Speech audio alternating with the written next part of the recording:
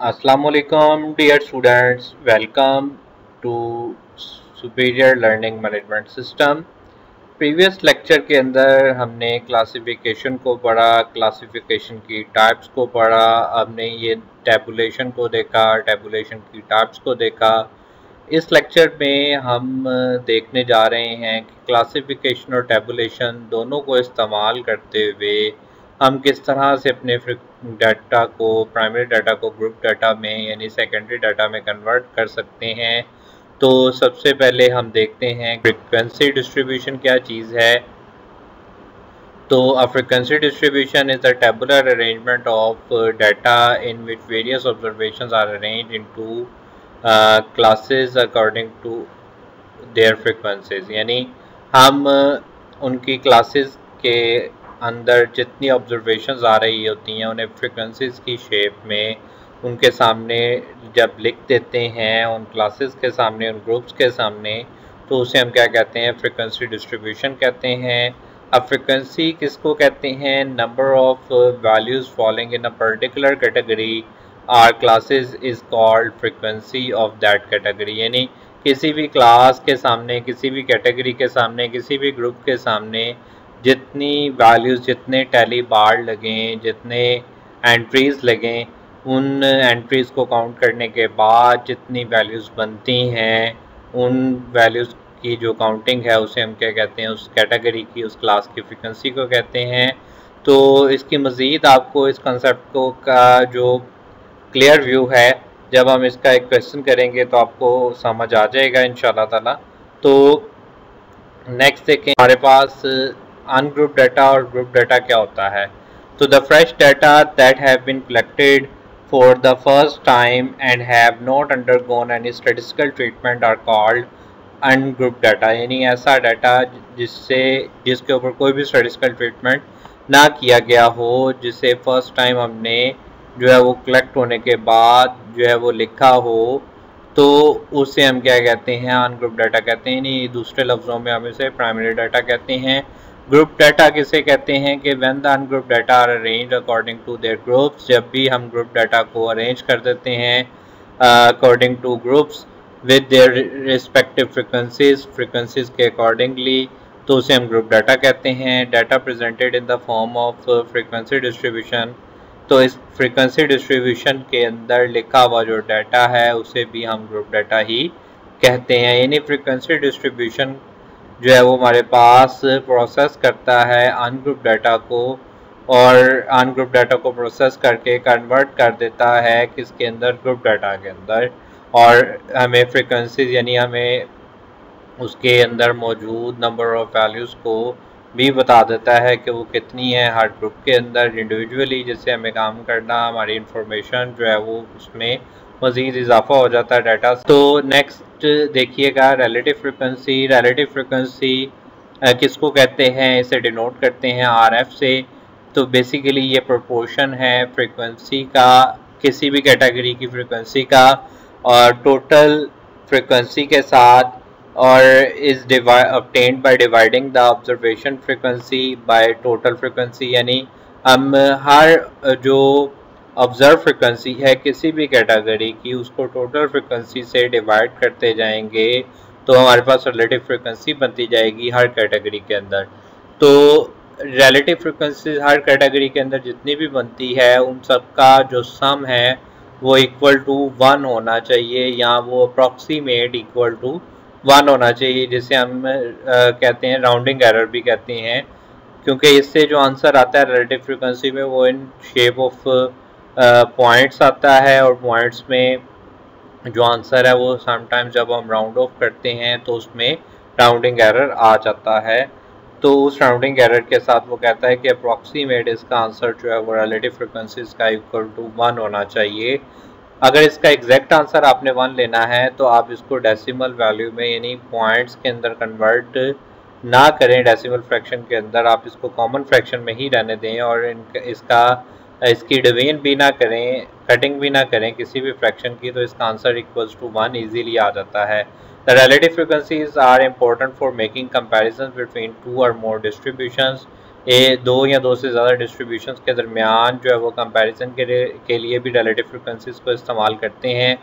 तो relative frequency का formula आपके सामने है, F over summation F. Summation F means total frequency, और यहाँ पे एफ शो कर रहा है हर कैटेगरी के अंदर जो फ्रिक्वेंसी मौजूद होगी। नेक्स्ट देखते हैं जी हम main steps in construction of discrete frequency distribution. Discrete frequency distribution is made for discrete data. ये डिस्क्रीट फ्रीक्वेंसी डिस्ट्रीब्यूशन जो है वो हम डिस्क्रीट डाटा के लिए बनाते हैं, और ये इसको बनाने के लिए कौन कौन से स्टेप्स हम परफॉर्म करते हैं, यानी कि स्टेप वाइज इसको किस तरह से हम काम मुकम्मल करते हैं इसका। तो नंबर 1 इसका स्टेप है जी, हम सबसे पहले फाइंड करते हैं रेंज, डाटा की रेंज क्या है, उस रेंज को डिफ़ाइन करते हैं। रेंज कैसे डिफ़ाइन की जाती है कि हम डाटा में देखते हैं कि उसकी मिनिमम वैल्यू डाटा की क्या है और डाटा की मैक्सिमम वैल्यू क्या है, और उन दोनों का जब डिफरेंस लेते हैं, जैसे आप यहाँ पर सामने फार्मूले में देख रहे हैं कि मैक्सिमम माइनस मिनिमम करते हैं तो वो हमारे पास क्या आ जाती है, रेंज। मैक्सिमम वैल्यू को हम XM से डिनोट कर रहे हैं, मिनिमम वैल्यू को हम X1 से डिनोट कर रहे हैं, और रेंज का सिंबल है कैपिटल R। इसी तरह से नेक्स्ट स्टेप में, सेकंड स्टेप में हम क्या करते हैं कि the first column place all possible values, कि पहले कॉलम में हम तमाम जितनी भी पॉसिबल वैल्यूज़ हैं from the lowest to highest under the title of the variable, हम वेरिएबल के अंदर जो है वो उन तमाम वैल्यूज़ को लिख देते हैं इन असेंडिंग ऑर्डर, यानी कि हम लोएस्ट टू हाईएस्ट ऑर्डर के अंदर हम उसको यहाँ पर लिख देते हैं। नेक्स्ट इसके बाद जो है थर्ड स्टेप में, in the second column vertical bar called tally बार और tally mark is put against a curved value of the variable. हम हर जो वेरिएबल की वैल्यू है उसके सामने उसको जो है वो टैली मार्क का अलॉट करते हैं according to the repetition of that value.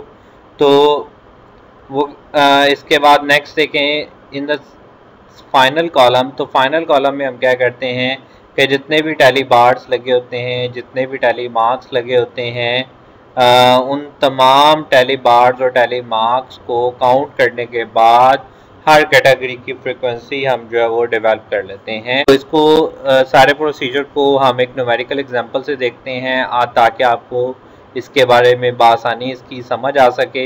यहाँ पर मैंने इसको समझने के लिए मैंने यहाँ पर एक एग्जांपल लिखी है, क्वेश्चन लिखा है, the following is the number of female employees in different branches of commercial banks make a frequency distribution. हमने इसका फ्रीक्वेंसी डिस्ट्रीब्यूशन बनाना है। ये डिस्क्रीट डाटा है, यहाँ पर अगर आप देखें तो इसका इंटरवल भी हर वैल्यू का जो है वो अगर डिफरेंस लें अरेंज करने के बाद तो वो 1 आ रहा है।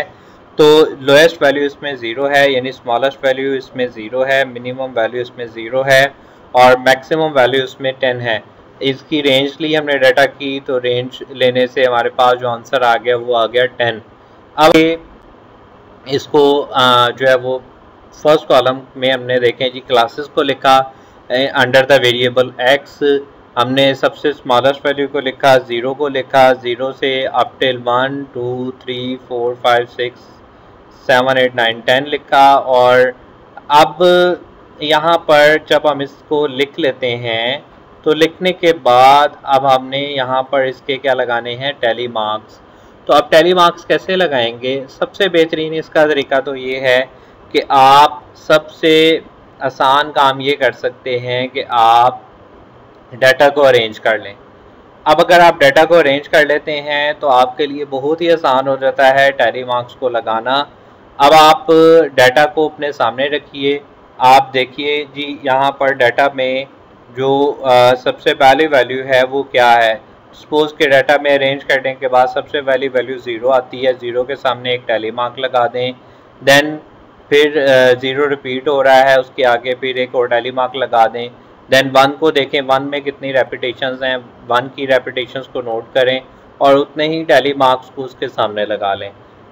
ठीक है। और अगर आप जो है वो अरेंज नहीं भी करते तो आप क्या कर सकते हैं कि आप वैल्यूज़ को 1 बाय 1 जो है वो हर एक वैल्यू के सामने उसका टैली मार्क लगा सकते हैं। जैसे अगर आपने डाटा को अरेंज नहीं किया, आपकी पहले वैल्यू आ रही है 5 आ रही है, आप 5 के सामने एक टैली बार लगा दें। ठीक है। नेक्स्ट फिर जो है वो आपके पास 2 आ रहा है तो 2 के सामने एक टैली बार लगा दें। और जब आपके पास हर एक वैल्यू के आगे जो है वो 4 टैली बार लगने के बाद उस वैल्यू की जो है वो 5th वैल्यू भी आ जाती है, यानी उस वैल्यू के सामने हमारे पास एक 5th टैली बार भी आ जाता है। तो 5th टैली बार को आप यूं क्रॉस की शक्ल में लगाएंगे। तो ये क्रॉस की शक्ल में लगाने से आपको आसानी क्या हो जाएगी कि जब आप फ्रिक्वेंसी के लिए इन टैली बार्स को गिन रहे होंगे तो आप इजीली इन टैली बार्स को काउंट कर सकेंगे और यहाँ पर इसकी फ्रिक्वेंसीज बना सकेंगे। और जब आप इन तमाम टैली बार्स को लगा लेंगे हर वैल्यू के सामने, तो हर वैल्यू के सामने टैली बार लगा लेने के बाद आप इसकी फ्रिक्वेंसी को काउंट करेंगे। जैसे 0 है तो 0 की फ्रिक्वेंसी यहाँ पर 2 है, फिर 1 है तो 1 की फ्रिक्वेंसी 5 और 3 8 है, और 2 की फ्रिक्वेंसी 5 और 4 9 है, 3 की फ्रिक्वेंसी 5 और 2 7 है, देन 4 की फ्रिक्वेंसी 5 और 5 जो है वो 10 और 1 11 है, देन 5 की फ्रिक्वेंसी आपके पास, देन 6 की फ्रिक्वेंसी है, देन आपके पास 7 की फ्रिक्वेंसी है, और इसी तरह से आप सारी फ्रिक्वेंसीज यहाँ पर लगा सकते हैं इजीली।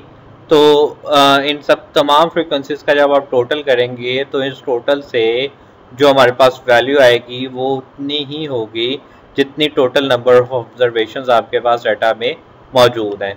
तो उम्मीद करता हूँ कि आपको ये मेथड समझ आ गया होगा, आप इसको बआसानी जो है वो परफॉर्म कर लेंगे। बहुत शुक्रिया लेक्चर सुनने का, जज़ाकल्लाह।